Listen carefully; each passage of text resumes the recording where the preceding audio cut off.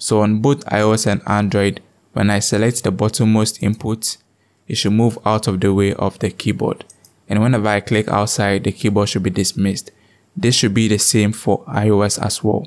Selecting the inputs, it moves up out of the way of the keyboard. And then clicking or pressing outside, the keyboard is dismissed.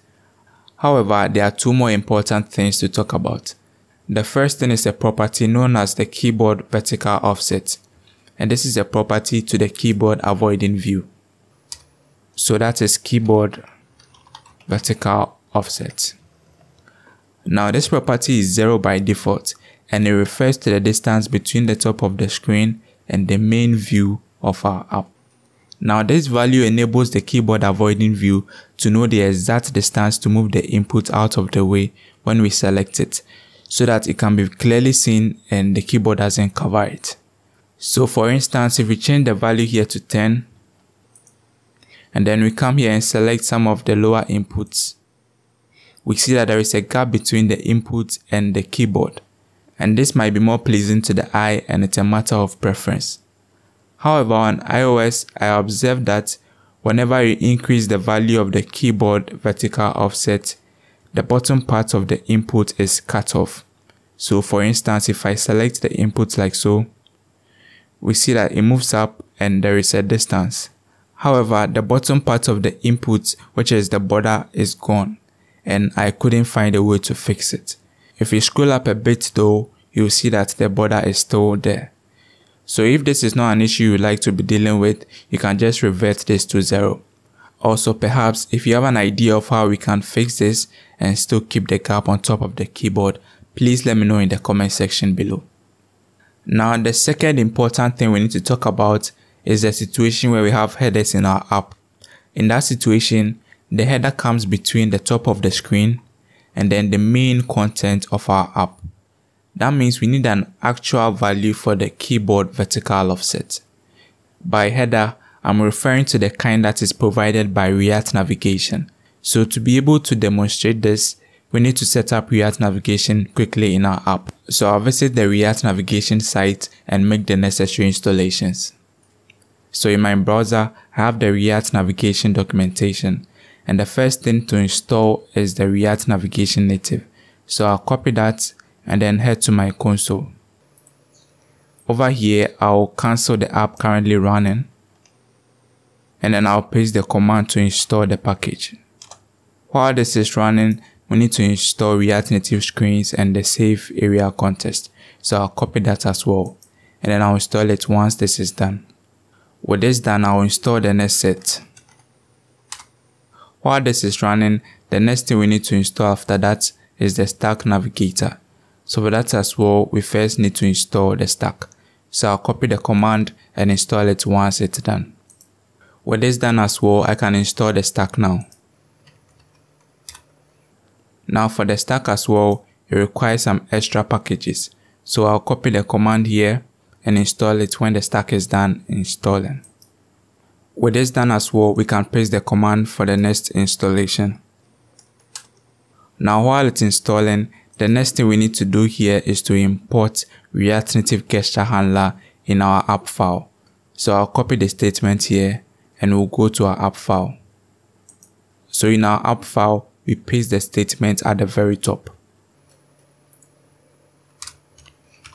Yeah, just like so. Now an extra but very important package we need to install is the React Navigation Elements. So for this one as well, we'll copy the command here. This will help us to get the actual height of the header whenever it's displayed. So I'll install that one as well when the other installation is done.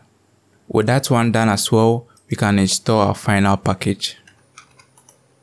That is the React Navigation Elements. Now we have all the packages that we need, so we can start the app once again. With our app running again, let's quickly set up the navigation in the app.js file. So over here, we first import the navigation container. And this will be imported from React Navigation Native. The next thing we need is the create stack navigator function. and that is from React Navigation Stack. With this, we first create a stack, and we'll use the create stack navigator function. Now we create the main function component that we want to export, and we'll call this function app.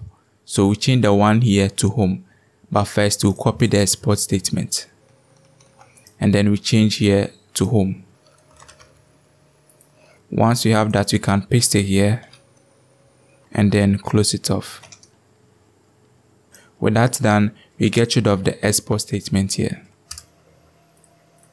Over here, the first thing we return is the navigation container. And in this container, we will have a stack navigator.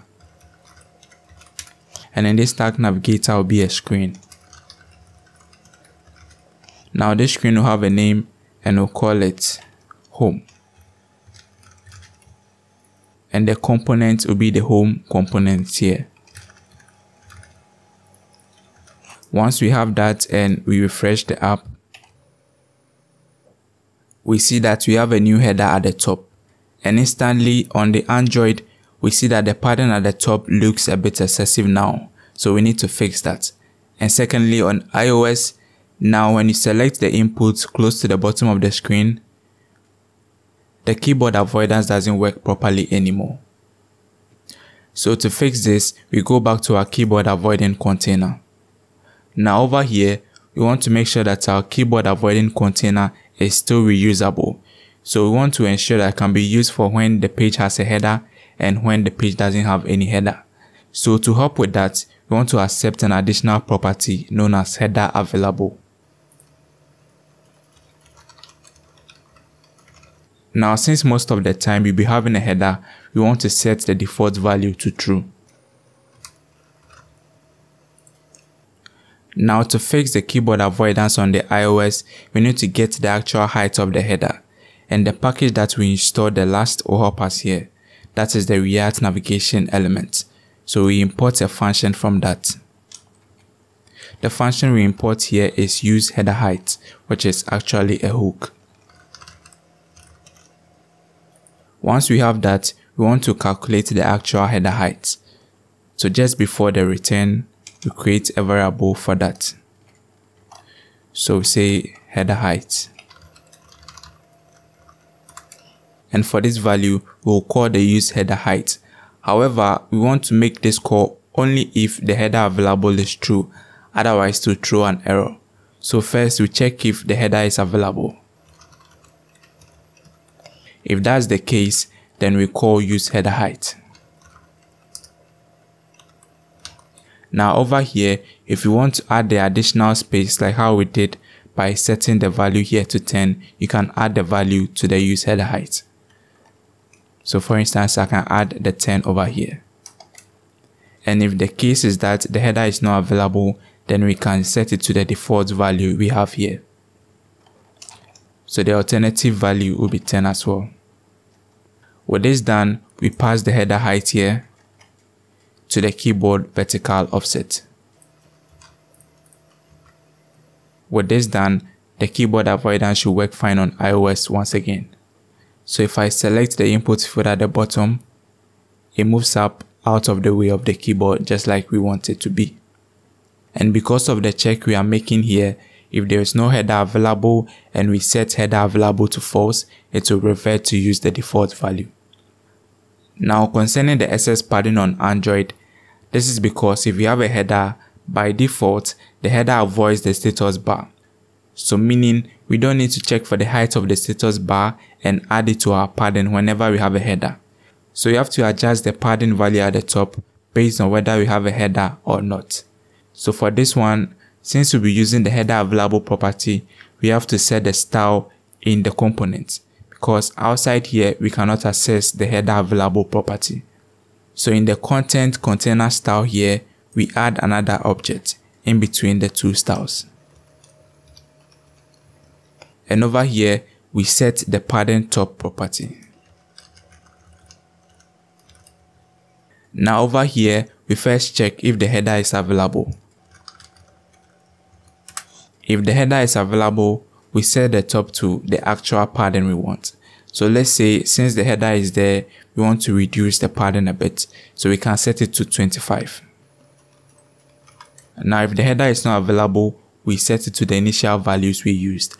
So for that, we can just copy the value here and then paste it here. Now since this will end up containing just one style, we can cut this one as well and add it here. With that done, we can get rid of the style sheet totally. And we can get rid of the import as well. And also we get rid of the reference here. With this done, everything should be okay now. If this worked for you, please leave a like on the video and let me know what you would like to see next in the comment section below. The link to the full source code will be in the description below as well. Thanks for watching, and I'll see you in the next one.